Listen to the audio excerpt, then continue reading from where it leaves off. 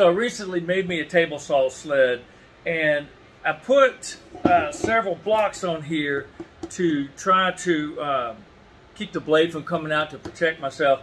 But depending on what I'm cutting, it still comes out. So one thing just to remind me not to put my hand there, I got a little bit of red paint. I'm going to paint that red. Red is kind of our color for danger, so hopefully that'll remind me to watch what I'm doing.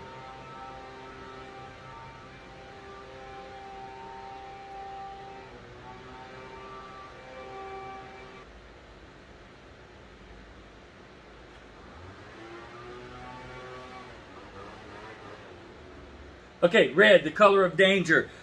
This blade guard is painted red as a constant reminder to me, do not put your hands there because the blade can come out.